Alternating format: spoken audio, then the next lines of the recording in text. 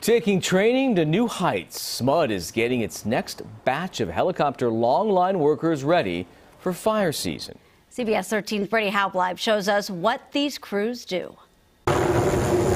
These SMUD line workers are going through what is called helicopter longline training. Securely strapped in, these crew members are hoisted to work on service transmissions, sometimes more than 140 feet in the air, all while hanging from a rope connected to a helicopter.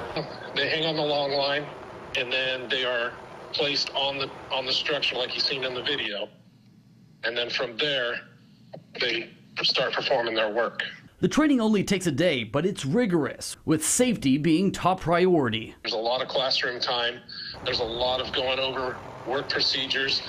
SMUD is very, very big on safety, and we're also very big on our training. SMUD says this kind of operation can be more efficient and quicker to respond to rural service lines. It also helps prevent wildfires by not having trucks drive to rural areas which may be surrounded by tall grass. So you don't have the hot exhaust out there in the tall grasses, trying to make everything safe. Starting back in 2009, this kind of work isn't new, but for this batch of line workers, it is. Soon after this training, they'll be eligible to be dispatched to rural lines across the Central Valley.